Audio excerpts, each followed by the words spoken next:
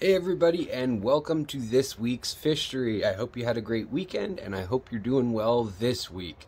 So, today we are on episode 110 of Fishtory, and we have 4 great episodes coming at you this week. So, thank you so much for your support. Thanks for watching on the Aquatic Morning Show, or for being a member of the channel. Only $1.99, you get 4 extra episodes each week on all the new and exciting stuff going on in the world of Fishtory, academic information, and any news in the fish world and hobby. So I wanted to say congratulations to my friend Ivan Mikolji, co-founder of our nonprofit, the Green Earth Alliance.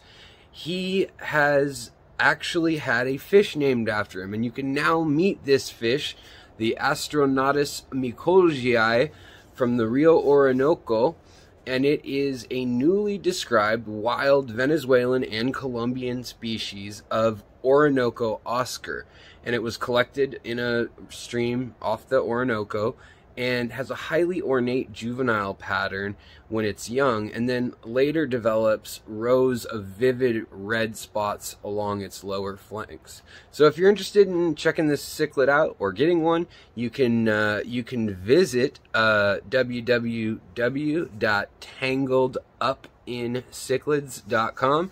They've got more information on care and where you can buy it, even in the US now. It's already here for you. So, episode 110. New fossils highlight how fish evolved from the oceans, then to walk on land, then they turned around, and then some changed their minds, went back into the oceans, and then some came back, and then turned into tetrapods like us, 4 arms and legs, or 2 arms, 2 legs, you get it. And some then, like whales, decided to go right back into the ocean. So a green eel-like creature crawling out of the water about 375 million years ago, about the same time that scientists say fish developed physical characteristics that allowed them to get up on land, kind of like mud skippers and things. They started getting fins that grew appendages that they could stand on. So now a new study in the Journal of Nature suggests that the relative of the now famous first creature to go from fish to on land, its name is Tiktaalik, or Tiktaalik. There's a new cousin that they have discovered named Quickitania. I'm going to mess that up. So you had this evolutionary series of events where fish evolved to walk, and then all of a sudden they decide, nah, I'm going back in the water. And then later they come back out in some cases, and other cousins of that lineage decide, no, I'm going to stay in the water, like the coelacanth. So these are pretty interesting fossil finds. They were actually found at the same time as the Tiktaalik specimen, and at the University of Chicago, paleontologist Neil Shubin co-authored a recent study and was part of a team that discovered that original Tiktaalik during the 2004 expedition in the Canadian Arctic. So Quickitania was found on the same trip, but the fossil kind of went unstudied and put away into storage while they focused on the other one. Now that they're looking at this new species, they realize it's a very close cousin of the Tiktaalik, and it is known with all the same features, except for instead of evolving more legs and bendable joints to stand up in shallow water and walk through the marshes and on land, it actually grew more like fin structures again after it had already grown the ones on land, because remember, its cousin, there was the fossil from before. So early tetrapods likely spent most of their time in and out of water, kind of around the edge of the water, and so there are real specific bones and joint arrangements that allowed animals to prop themselves up. Just like us standing on 2 feet, fish standing on 2 or 4 limbs is a big deal. So now Tom Stewart, an evolutionary biologist at Penn State, also worked on this study and said that Quickitania's physiology suggests it was swimming in open water, similar evolutionary modifications to Quickitanya's fins are the result of its swimming ancestors previously crawling onto land, then returning to the water, which is really unexpected. It's not something any of them expected. Usually you think of the progress of evolution of, you know, an ape walking, slowly getting taller and walking onward, or a fish crawling out of a puddle and turning into something more complex. But this is a counterexample, and it is debunking the linear myth of evolution. It just doesn't work that way. So some species go back, some go forward, and there's not really a forward or back as it is thought of in our lives. It's really what allows the animal to survive. So the transition from life in water to life on land, and going both ways, it stalls, does a few laps, branches off, splits apart into some cousins, they do some circles, they evolve again, and then some of them become permanent land dwellers, some of them hang out in the waters like crocodiles and things, and others that go onto land actually re-evolve to be cetaceans, which are whales and porpoises and dolphins. Pretty crazy stuff, but just another interesting fact about how our fishy friends, or at least the relatives of them, our shared ancestry, contributed to us getting up onto land and not, and then back onto land, and then back into the water, and all sorts of crazy things. Who knows what we'll find next? Thanks for joining me. I'll see you guys next time on Fishtory. Hey everybody, how's it going? So we got a bummer episode today for you. Episode 111, No Limits, with more devastating news coming out daily about the state of water in the southwestern United States. There is yet another sign of the times. From the Rio Grande running dry in Albuquerque last week to aquifers running dry and then forming sinkholes all throughout the Central Plains and Texas, Oklahoma, the hits just keep coming. Now the managers of the Queens and Jumbo reservoirs have pulled all the rules on fish. You can take as many fish as you can get your hands on. You can have 20 poles, whatever you want. Colorado Parks and Wildlife, CPW, authorized the hauls for Queens Reservoir beginning in July 21st and Jumbo July 25th, that those two bodies of water are in critical danger of drying up, and they're going to kill all the fish that live there anyways. So they told fishermen and women around the state, come and get it while you can. Due to declining water levels and increasing temperatures as the summer progresses, the reservoirs are in imminent danger of suffering a catastrophic fish kill-off. So Mitch Martin, the acting CPW regional manager, said that they haven't ever seen anything like this in over 120 years of different groups managing this. But basically, it's different rivers and parts of the Colorado River that are in combination with drought and high temperatures. They're having to be used to divert water as a last resort to dams that create electricity downstream and to farmlands. It's part of the Arkansas River and the Great Plains Reservoir, these two reservoirs where you can catch whatever you want: crappie, catfish, bass, walleye, sturgeon, all sorts of little trout and walleye, sag-eye apparently too, and possession limits have been lifted. There are you can fish with a fly, a lure, no restrictions on the bag limit, and all you need is a fishing license. So if you're in the area, go get those fish, move them if you want, eat them if you want. It's just a tragic scene playing out across the country, as now we have to decide between agriculture that was, do we want to feed that, or do we want to feed the lakes and rivers where these animals live? And oftentimes this infrastructure was built for that 100-year drought, and if nothing changes, we seem to have been in a 500-year drought according to what they built these systems for. So as time goes on, they're expecting many of the taps to run dry from these reservoirs. They're also expecting the soil will crack, loosen, sandstorms, dust devils, and even haboobs, one of my favorite word in the, well, it's probably not English, but it, you know, it's Arabic, means sandstorm, massive sandstorm, will happen just like during the Dust Bowl if something doesn't change. The plants are even dying that hold the ground together and the rivers together, and there's silt in the rivers that's choking out the fish even if there is water. And even worse than that, there's not enough water to run the turbines in some of the dams. So if you've seen news about Lake Mead, Lake Powell, they may have the rest of the season, could be a number of months. They might make it through to the rain if the rain does come, but we don't know if it will. So it's pretty devastating and serious news that we've never seen in American history. And it's something to think about, especially if you don't live in those areas and you don't think it's like in the forefront of your mind.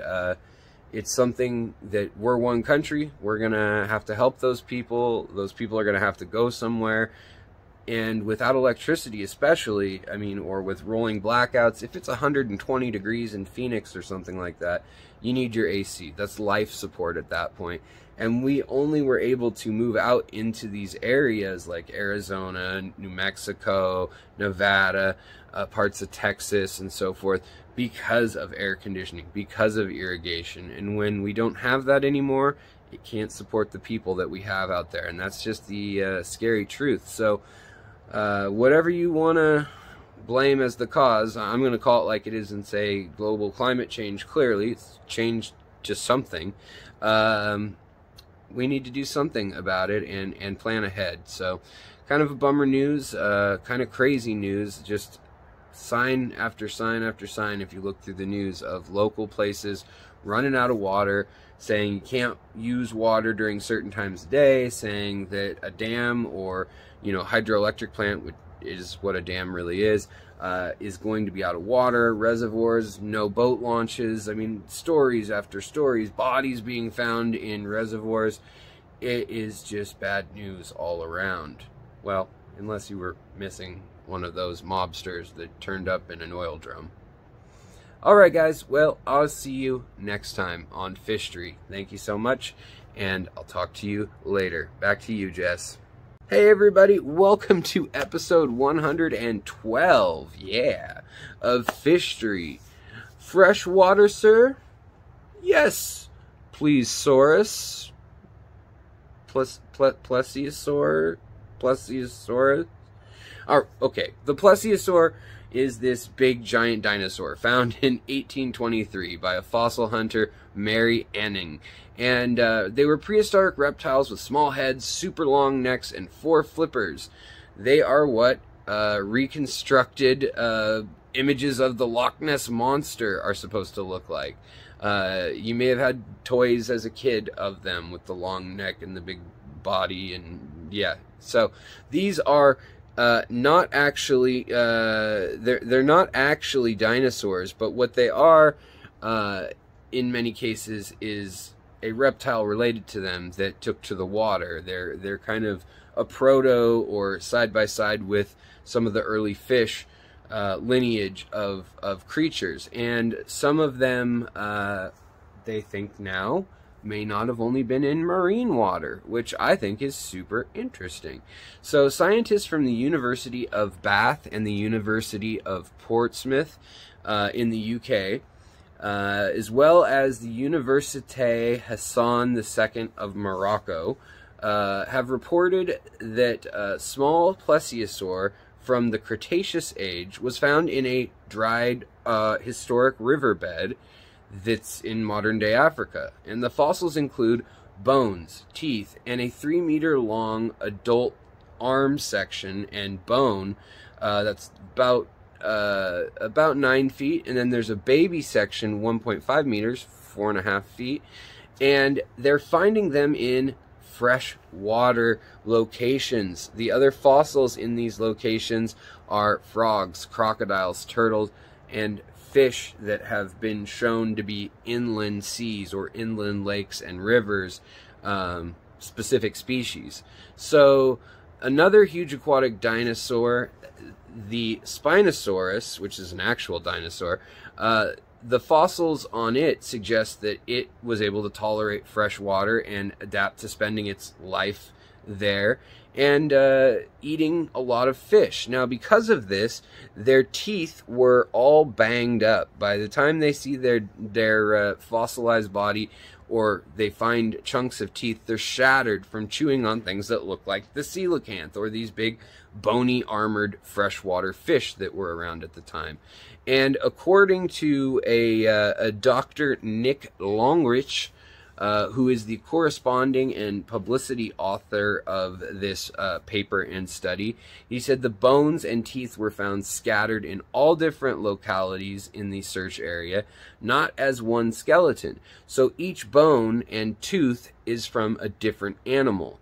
And it looks like they've already uncovered over a dozen animals in this collection.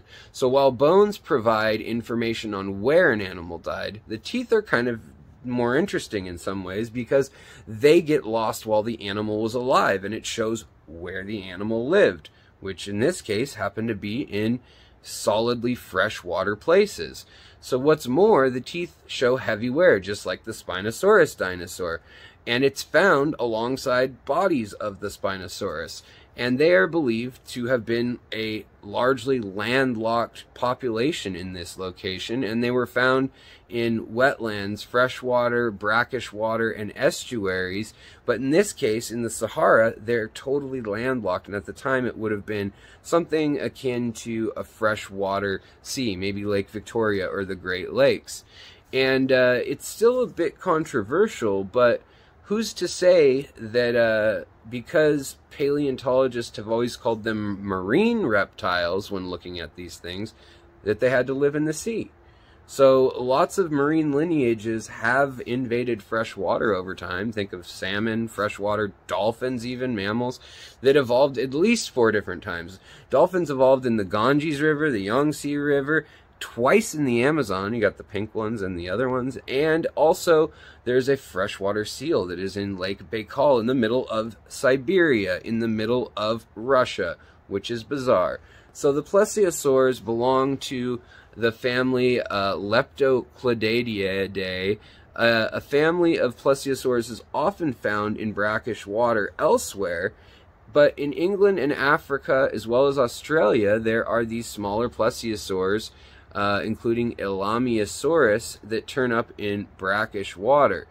Also in China, there's another very similar dinosaur that is yet to be named, or I should stop saying dinosaur, it's just hard not to. They're very similar, and it's recent that they were split up. But it says that this group was around in all these different places for over 100 million years. So this was a very successful lineage of creatures. And what scientists have found elsewhere, and what the authors of this paper are suggesting, is that the fact that they're in these either freshwater or brackish water, estuarine regions in the other locations shows that they could have slowly moved into totally fresh water, and then they could have gotten landlocked in modern day Morocco in the Sahara. So pretty interesting stuff. The paper's called Non-Marine View of Plesiosaurus During the Cretaceous Age Research Project. And if you want to read more about it, I've of course got links to it on my members page in the community tab on YouTube. Thanks again for listening, guys. I know we had 2 prehistoric stories today, and I also want to thank all you guys who send in stories, who share ideas, or, you know, there's a lot of like, record this fish or record that fish size caught somewhere, and I have to like wade through these and decide which ones to talk about, and it's a hard task. Oftentimes there's so much news to cover, I kind of file it away, and hopefully we'll get to it another time. But as this is trying to be an audio format, for those of you who like to listen to this podcast style, I'm trying to keep the pictures to a minimum unless you want to check in online. But thanks for coming by. It was great to see you, and I'll see you tomorrow. Back to you, Jess. Have a good one, guys. And hey, everybody in chat on the Aquatic Morning Show. Hope you're having a great morning with tasty coffee or Dr. Pepper or whatever you drink. Bye. Hey guys, welcome to the end of the week. You've made it to episode 113 of Fishtory, with the secret history living in your aquarium, on the Aquatic Morning Show with me, Alexander Williamson. And as you can see, there is daylight at the end of the week. It's some sort of metaphor. Go with it. Anyways, today we have an episode that's kind of interesting, and it's because of a viewer who sent me a link. Otherwise, I wouldn't have seen it at all. A lot of times people send me links, and I see this stuff, or I've come across it, and things like that. Which I love, so please keep sending the links. Very appreciative. It makes my job easier, and it's just fascinating, so thank you. But then we also sometimes have things sent where, you know, my eyes were not open to it, or at least I didn't see it until someone brought it up, and then I started, you know, looking around at other articles, and this is one of those cases, so thank you so very much. Any case, when it comes to the reproduction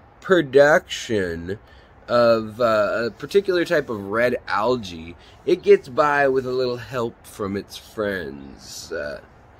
Small crustaceans that transport sex cells between male and female algae cells, like pollen-laden bees buzzing from flower to flower in the garden.